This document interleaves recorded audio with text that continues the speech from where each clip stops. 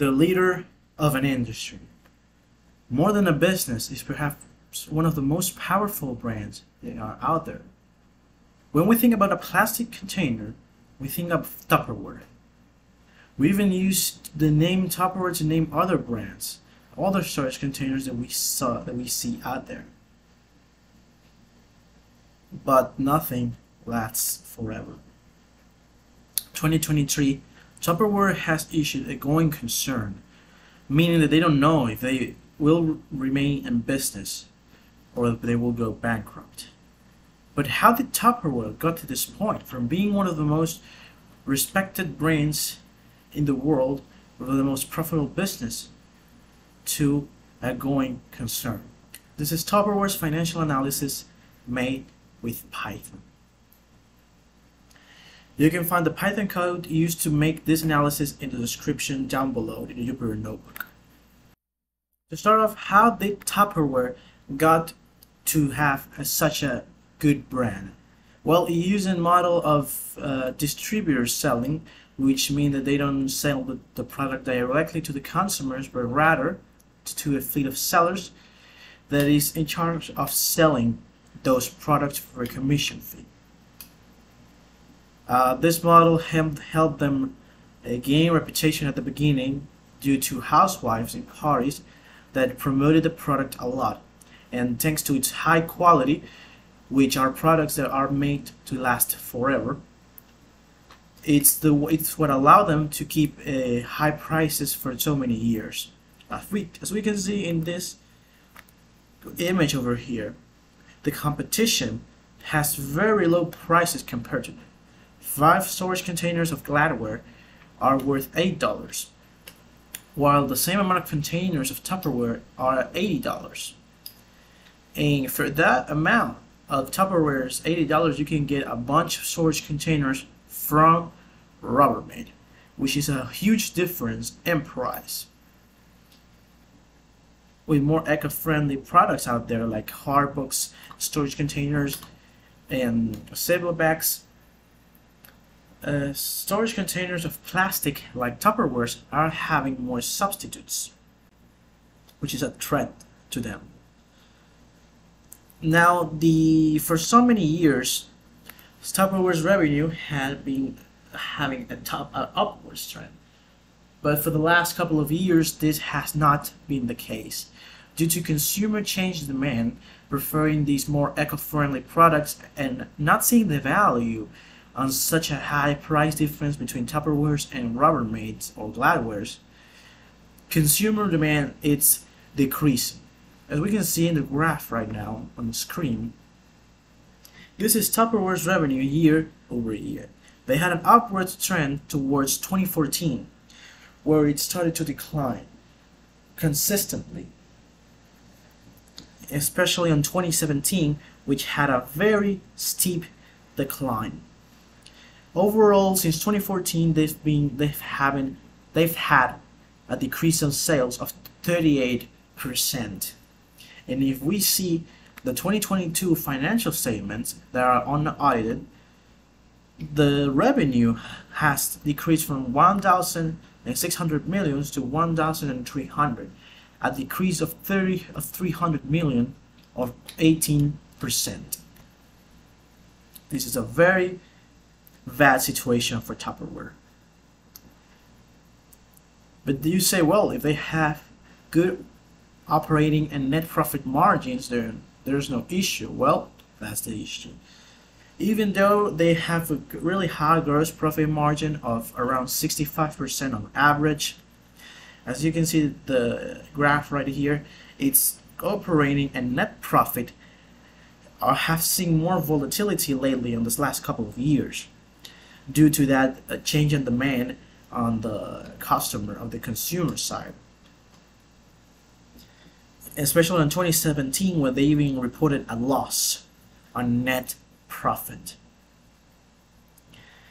But still, on the years that they do have a profit, it's not as high as it could be. As in the last couple of years, it averaged to a 1%, and the highest it gets is around 6%.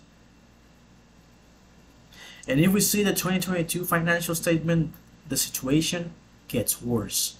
As you can see right here, in 2022, they reported a net loss of 14 million.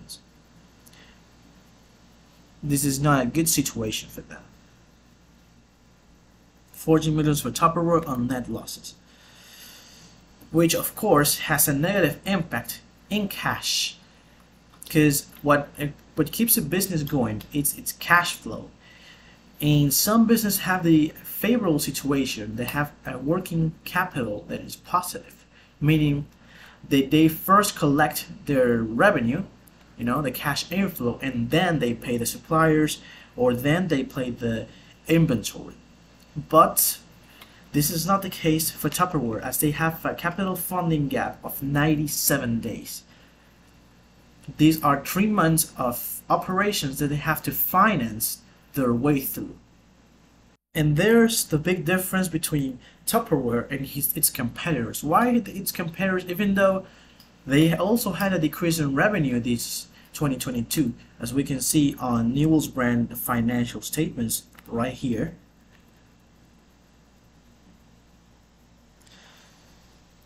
And of course, it's decreased on global demand, but still, it needs something else for them to be a going concern, and that it's its capital structure.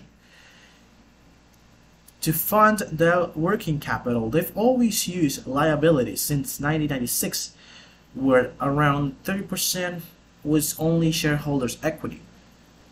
And they've managed to keep that a normal, an average percentage of that, of 8%, 10% of shareholders' equity. But since 2013, where revenue started to decrease and had a decrease in demand, they did not adjust properly at time and had to recur to more liabilities to fund its operations. So we can see it's starting to be close to 90% of capital structure on liabilities or on debt, depending on the case. That meant in these couple of years where they were very close to being 100% financed by liabilities,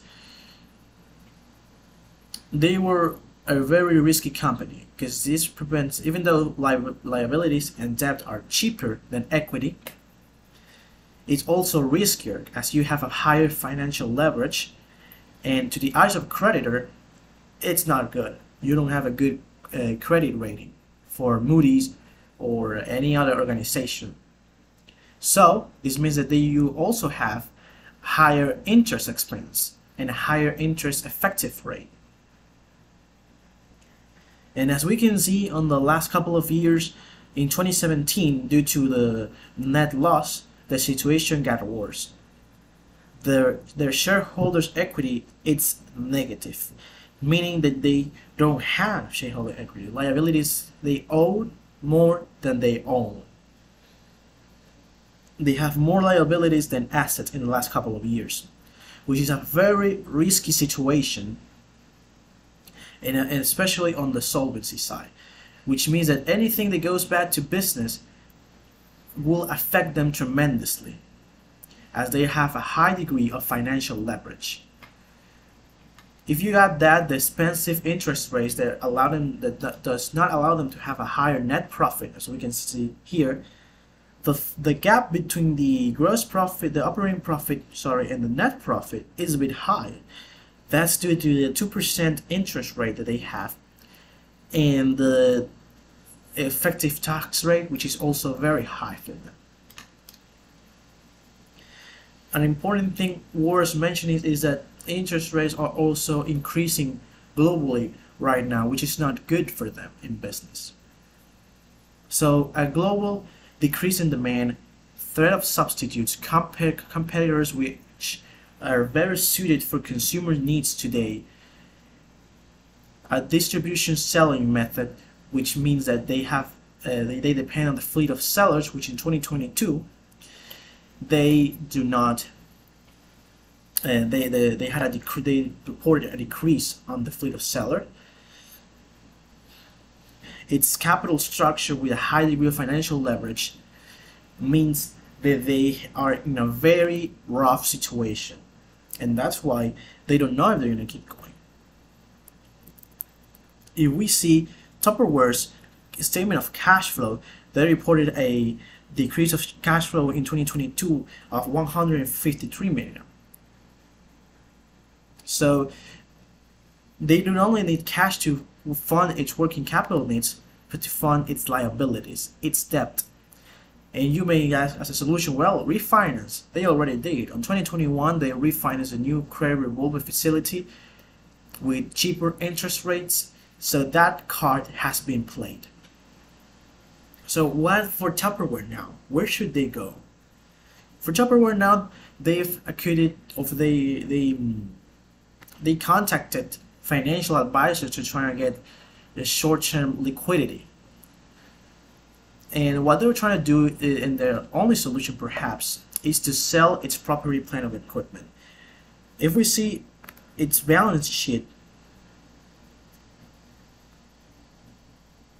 right here, its property, plant, and equipment represent $235 million, which is basically its cash equivalents.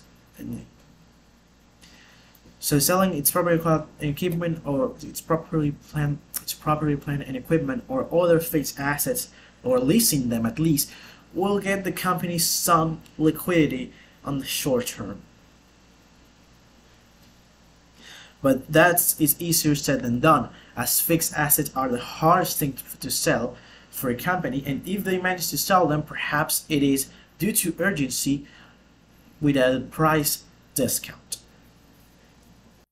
So what can we learn from Tupperware's situation? Well, first, it is to always know your consumer. With their distributor method, they did not know, or they did not have a lot of feedback from its customers. They did not know how the demand was going to go. And so they could not adjust properly. Recently, in 2021, they started the turnaround plan to get a more customer-centric business, but that is not enough, or it's too late. It was too late already. Another thing to learn from Tupperware's situation is to keep an eye on leverage. High degrees of leverage will force the company to be on tie, as all the money you get will be used to repay your old debt, and you even get debt to pay all debt. Number two, pay a close eye to your financial leverage. In Tupperware's situation, they rely too heavily on liabilities and on debt. And if they were recurred to shareholders' equity as another form of finance, even though it was very expensive, this wouldn't have happened to them.